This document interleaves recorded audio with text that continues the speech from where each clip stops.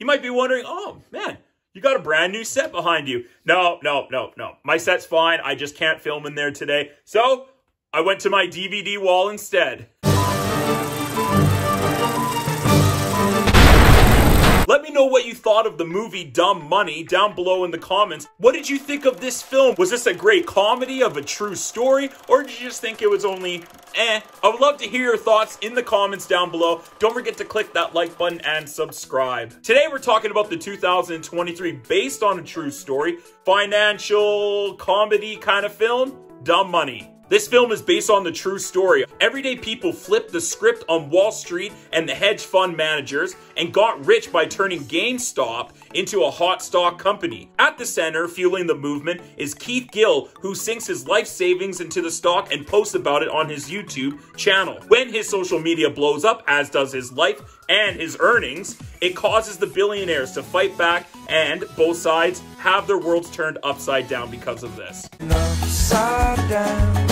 Directed by Craig Gillespie, who had directed other films such as Tonya, which I did enjoy that movie. To start off with, I wasn't like particularly excited about this film. I wasn't like, super looking forward to it. It wasn't even in my radar for the top 10 films that I've anticipated for this year. I knew who Keith Gill was, but I didn't know the full extent. So I was excited to see this movie to kind of learn more about this story. One of the best parts about this film is the story itself. The fact that Keith Gill really did this, that he had helped begin this movement of everyday people turning the tides against Wall Street. And the true story of this only happened, a couple years ago, back in 2021. Hello, darkness, my old friend. Overall, this was a pretty cool and fun, interesting, and it's also a very important movie and story at its center. I think this is a film that everyone should watch just cause, even if you're not really into finances or Wall Street or stocks or anything like that,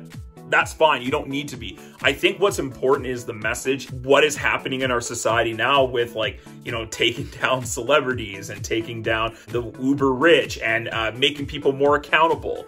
I think this film reflects that movement and reflects that feeling that most people have. And you get to see this class warfare between the uber rich and the everyday working person. I think this movie depicts that really well. This movie is set during COVID times. They are in mass for a lot of the movie. Not the entire time, but a lot of times some of these characters are in mass almost the entire time. Last year in Glass Onion and Knives Out Mystery, set it during COVID times, but they get a reason to get rid of the mask in the first 10 minutes of the film. This movie doesn't do that. It's no, there is a pandemic and these essential workers were on the front lines and always having these masks on. It doesn't detract from the film, but just be aware of that when you go to see it. There are a lot of scenes where people are talking in masks. On the topic about talking, the dialogue in this movie is great. I really enjoyed the way that the characters spoke. It felt real. It felt like actual people in real life. This is how they talk. And I enjoy that. I don't like when movies either try and spruce it up so it's it's Aaron Sorkin level. Love Aaron Sorkin. Aaron Sorkin heads, don't come for me. Get him! It's not very dramatized, it's trying to tell a true life story. And also while trying to tell this story in a compelling way that captures audiences sit there the whole time. A part of that is this great dialogue that holds us in and I thought was excellent in this film. $11 million? What are you gonna do? Get a Ferrari? What the fuck? Oh, language. The baby's here. The performances are solid in this film. Paul Dano as Keith Gill I thought was fantastic in this movie, and it's definitely the standout. And he's the lead of the movie. I mean, he is phenomenal. I've always been a fan of Paul Dano. I love his work. The other standout in this movie was actually Pete Davidson, who I don't love, but I don't hate either. This movie, I thought, was one of his best he's ever done. I thought he was hilarious. He is definitely a big contributor for the comedic tone in this movie. He has some of the best lines. He's got some of the most memorable moments. And I thought Shailene Woodley did a fairly good job too. Besides those three characters, everyone else in this movie either feels like they're representative for either a class of people or a race of people. They feel like they're representatives for the uber rich or the billionaires. And you don't get really a lot of character development with those people. Their characters are representatives of things in society. So you don't really get too emotionally attached to them. And it's really just Paul Dano's character that centers the heart of the film. This is a very much an ensemble piece. And I like that. I just wish there was a bit more character development. But this movie isn't interested in doing that. It's not trying to dive deep into these characters. It's trying to tell this story, make it interesting and compelling enough to make the audience stay there for an hour and 45 minutes. But for me, like, if I don't get attached to the characters, I have a hard time fully jumping in and investing into the movie. Investing, no pun intended. Stop fucking up. This is very important. And so this movie tries to make things simple and not trying to overcomplicate things. And that is great in some ways because some of the jargon, some of the language, some of the financial stuff in this movie, I could see that it would be very drab and dry and kind of boring, but they actually present it in a very interesting and fun way. Like, the editing in this film is fantastic. It's so well edited, and the cutting between social media and real life, you know, direct talking straight into the camera shots. And I thought the editing in this film was very good. This movie's only like an hour and 45 minutes long, and that's perfect. Like, the pacing of this movie is excellent. Music was also great. I love the soundtrack to this film. They literally use WAP at the beginning in this hilarious slow motion scene.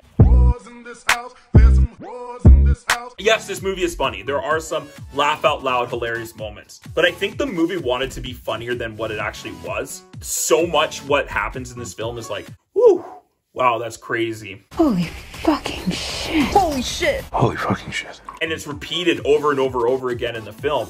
And it's funny, but then also at the same time as you're watching kind of like what's happening, it's not funny. So yes, it is a dark comedy, but I felt like there were times where the comedy just didn't hit. The directing in this film, I have to say, I was a little let down by Craig Gillespie. Some of his other films look and felt a lot better, and they had more interesting filmmaking to it. There was a lot more thought out shots. There were some great cinematography. This film was kind of maybe his least. Ugh.